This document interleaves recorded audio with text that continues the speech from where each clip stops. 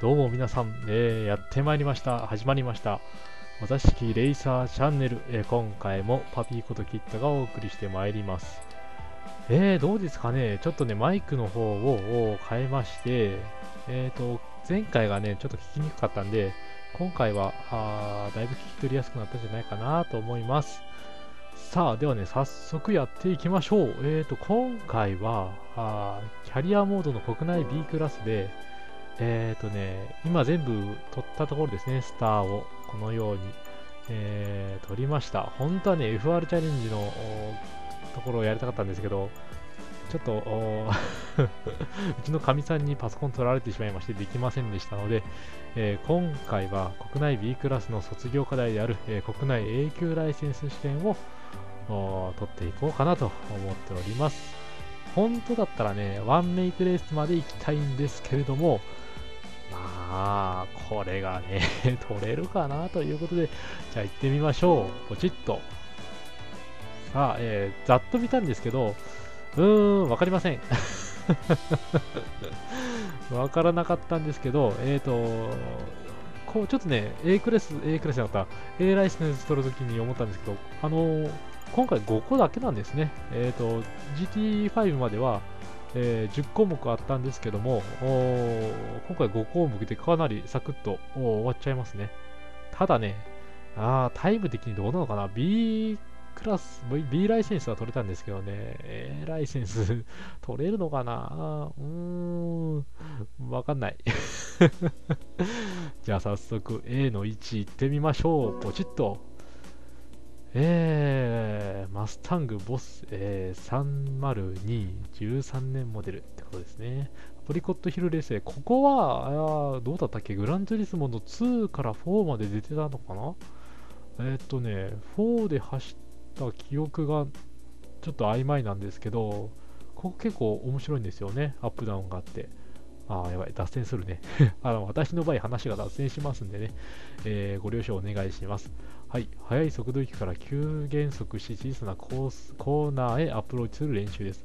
このように速度差が大きくなる、セクションは、レース時に絶好のパッシングポイントとなります。どこからブレーキを踏み込むかを意識しながらゴールまで走ってみましょうということで、トピックスとしてコース脇にある数字が書かれた白いボードは、なんだってコーナーまでの距離を示しています。はいはい。このマーカーボードを目印にしてブレーキングを開始しましょう。大体ね、100メートルから500メートルのところらへんですよね。グランツーリスモの場合だと。それが絶対じゃないんですけど、基本そこら辺でブレーキを踏んだいいところまで行くんじゃないかなって感じですね。速度が落ちすぎるようならもっと奥へ、オーバースピードになってしまう場合はもっと手前へとブレーキングポイントを調節しますということで、なんか難しそうだな。どうなんだ ?17.8 秒か。17秒と8ですね。これ、いけんのかなこれ。大丈夫俺、頑張る。今回かっこいいんですよね。試験が始まるときのこのパタパタパタっといくのがね。さあ、いつものごとくドライビングオプションを調整します。トラクションコントロールを0で、私の場合 ABS も0にしまして、試験をしていきます。ここで大切なのがスポーツタイヤ、この、ごめん、タイヤ、スポーツタイヤじゃないね。フロントタイヤとリアタイヤ何履いてるかっていうのを、覚えてた方が後々、テンパらずに済みますね。はい。では行きましょう。ポチッとな。ちなみに、前も言ったんですけど、私 G27 のレーシングビート使ってやっております。クラッチ付き H パターンでやっておりますんで、よろしくお願いします。3速、2、1、レッツゴー。4に入ってます、今。そんなギリギリで4に入ってもなーって感じがするので、ちょっと手前すぎたね。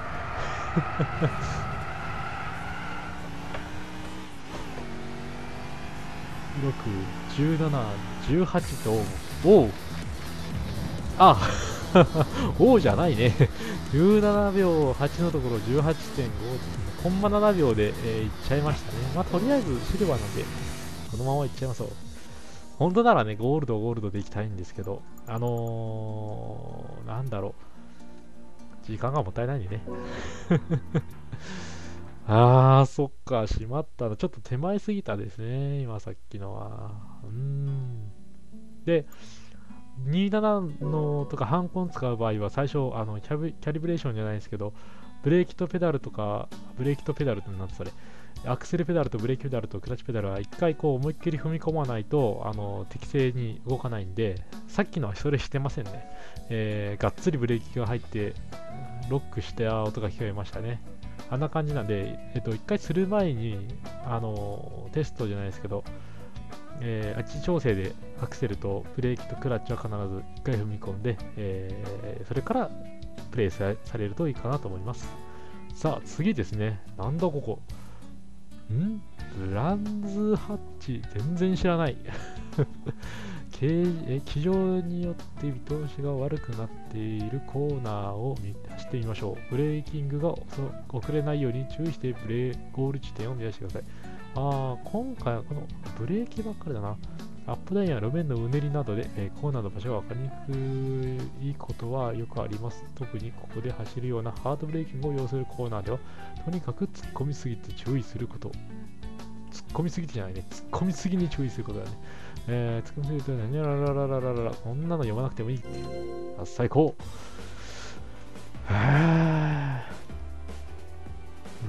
難しいね。なるべくゴールド取っていきたいな。できんのかな、そもそも俺に。なんでできないって、できないんだよね。ダッピーだからね。エリーゼはね、またミッドシップで、コンフォートソフトだな。ミッドシップでね、ピーキーな動きしちゃうからね。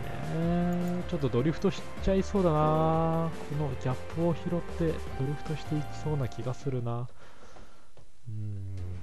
さあ、2速、3、スタート。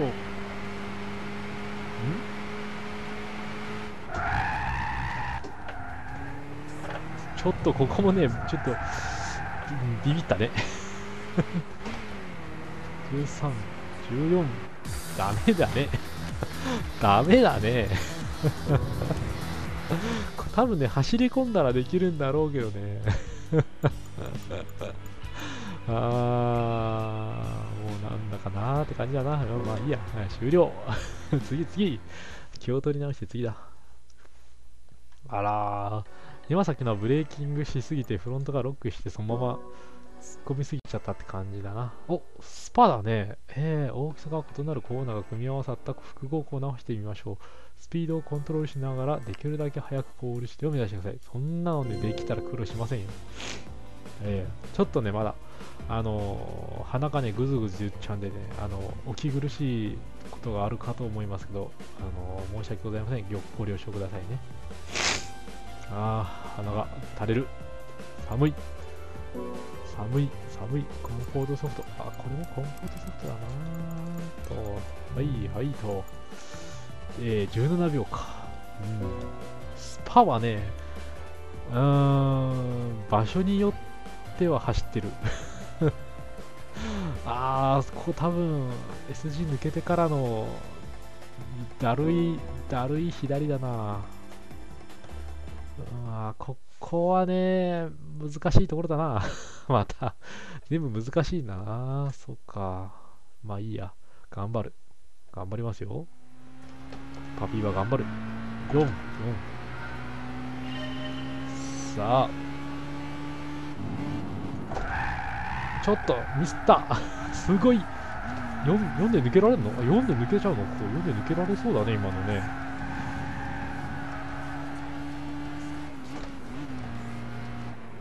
お、4で抜け、すごい失敗したのにクリアしちゃった。どういうことだ？もういいや。あれだ、結果オーライだよ。すごい失敗して、ヒール&ドゥームをしてなければ、あんた、レブに当たって全然加速もしなかったんだけど、よかったんだね、あれだよね。今回、FF が結構ね、素直に、フロントが反応してくれるから、てか、タイヤが粘ってくれるのかな？わかんないんですけど、ちょっとそこら辺が。ただ、粘ってくれるんでね、すごく FF 走りやすくなってますね、今回は。さあ、いや、86だね。ほんとね、初めてやるからね、全然、あれなんだけど、ツイニングもでききちゃったね。何同一方向のコーナーが連続したりする。ここか。すごく苦手だね、ここも。どこが得意じゃっちゅうねんって、そういうツッコミはいりませんからね。そうか。モテギも、走ったのは走ってたな。ただ東だった気がするな。すんごい走ったのは。あらら。ちょっと、今度はスポーツハードだったね。SH かな？ちょっともう一回ごめんね。SH だね。SH か、ちょっとどうなんだろうね。どうなんだろうねっていうのは、ブレーキングポイントがまた変わっていっちゃうのか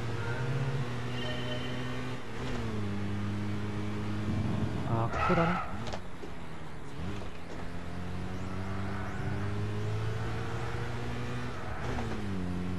これ、ちょっとね、甘いね。ちょっと甘いね。ごめんね、もう一回しようか。今のちょっと甘かったね、入りがね。タイヤのね、まだキャパシティがどのくらい使えるのかがわかんないから。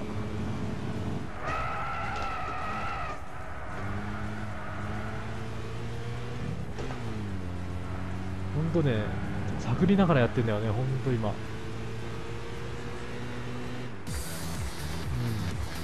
まあ、こんなもんかな。ちょっとね、86好きとしては許せない結果だったね。あれはちょっとダメだよ。はい、ということで、万事 OK ということで終了します。どうしても取れない、ゴールドが取りたいっていう方がいらしたら、コメント欄書いていただけたら頑張って、ゴールド、今のところね、全部ゴールドできてますんで、ここまででね、ゴールド、ここ取りたいんだけどどうすればいいんだろうみたいなのがありましたら、コメント欄に、コメントいただけたら、そのプレイ動画載っけようと思いますんで、気兼ねなく、なんなりと載っけてくださいね。はい。じゃあ次、最後ですね。またアプリコットヒル。何一周かこれ。違うね。区間だね。一区間を走るんだね。いける？大丈夫俺。31秒回りよ、こんなの。集中力持つかな？しかも夜だよ、これ。マジかよ。もうやだな。最後の最後で、なんかすごい手間取りそうだな、これ。アプリコットヒル。さあ、夜じゃないよ。めっちゃ明るいんだけど。いいの？せめてここはさ、レーシングハードか。微妙だね。夜になった。夜になったよ。すごいじゃない。まあいいや。夜か。夜は初めて走るな、この6になって。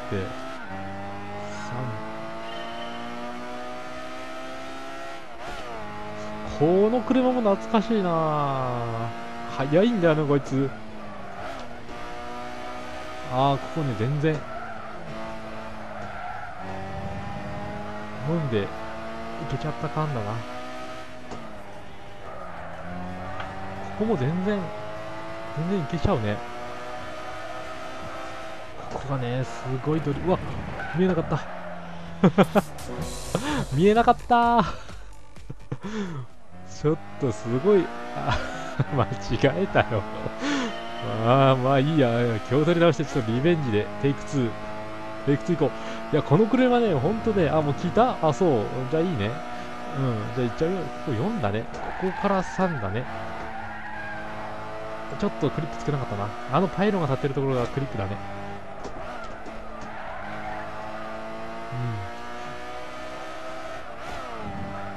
全然ちょっと深さがわかんない。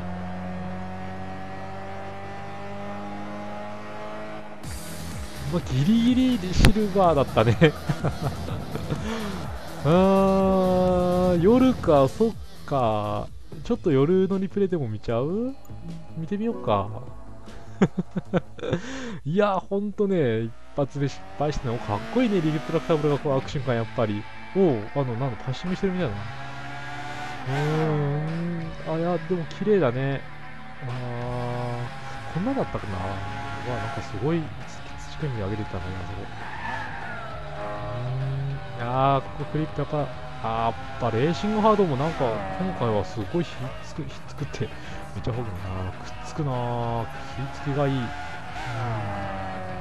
この次のコーナー全然アプリ持ちわかんなかったな。ほとんど多分、アクセルオフだけでいけちゃうんだろうね。なるほど。はい、というわけで、無事、国内 A 級ライセンスをクリアしたのかな。ちょっとね、至らんところがありましたけれども、無事にね、取れたんじゃないかな、これは。はい、おめでとうございます。国内 A 級ライセンスを取得しました。国内 A クラスのレースイベントに参加可能となりました。さあ、何が待っているんでしょう。で、車もらえるんじゃないの？もらえないの？もらえるよね。S に来たんすよ。キャリア R、国内 B。何色がいい皆さん。黄色？わかった。じゃあ黄色ね。はーい。何？赤がよかった？でもほら、黄色乗ってる人いないんじゃない？いる？そう。そっか。ここはまた、リベンジして、ゴールドオンにしたいと思います。さあ、というわけで、やりましたね。やりましたよ。イェイやったやった。これで、国内 A クラス月面探索、そんなのがのオンラインがオープンしました。月面探索だ、月面車を買って、ハドレー渓谷をドライブ。どこやねん、ハドレー。アポロ15号船外活動が追体験できます。15号13号じゃなくて全然違うこと言ってる俺やとして。オンラインでは各国のプレイヤーと対戦できるオープンロビーやグランツーリスモの公式戦、シーズナブルイベントに参加できます。ドライビングマナーを守ってオンラインの世界を楽しみましょうということで、オンラインつながったね。またオンラインは、おいおい、そうですね、マナー関係をこうやりながら、やっていこうと思っております。今回はやめましょう。やめましょうってなんだねんって感じだけど。今時間がどのくらいなんだ？ 18 分ですね。そうですか。じゃあ、今回はこの辺で、終わりたいと思います。いかがだったでしょうか？こんな感じでね、何ですか？8割トーク、2割プレイって感じなんで、いらない？そうなんで、なんですかね、ほぼ実況プレイって本当気の実のまま実況プレイをやっています。で、動画もだいたい20分から30分の間で、やっていこうと思っておりますんで、サラリーマン、私サラリーマンで、2人の子持ちなんで、本当ね、大変ですよ。これをやってるの大変なんですけど、サラリーマンさんのね、休憩時間にでも、なんですか、お届けできたらという感じで、作ろうかなと思っておりますんで、ぜひね、サラリーマンの方のみならず、学生さんでも、女性の方でも、もう小さいお子さんでももう誰でもいいんで、気に入っていただけたらチャンネル登録をね、ワンクリックなんでポチッと押していただければなと思っております。おかげさまでね、プレイ回数再生回数も前回が結構ね、伸びてるんで、伸びてるかなちょっと3日ぐらい伸びて、なんか失速しちゃってるけど、でも、見てくださってる方が本当ね、いらっしゃって嬉しい限りでございます。チャンネル登録者、チャンネルもね、3名の方が登録していただいて、本当にありがとうございます。たった3人だけどね、でもされど3人なんですよ、私では。閲覧もね、たったね、もう100人にも見てないけど、でも、ね、90人の方が見て、わざわざね、再生ボタンを押して見てくださってるんですよね。もうこの心を忘れずに、今後もね、なるべくなるべくこうコンスタントに動画を上げていきたいと思っておりますので、ぜひ、なんですかね、ご期待のほどよろしくお願いします。すごいな、俺結構喋ったぞ、ここ。はい、それでは、今回はこの辺で、今回もファインディライン、キット、ことパピーがお送りしてまいりました。それでは皆さん、良い GT ライフをお送りください。それでは、おやすみなさい。俺寝るからね。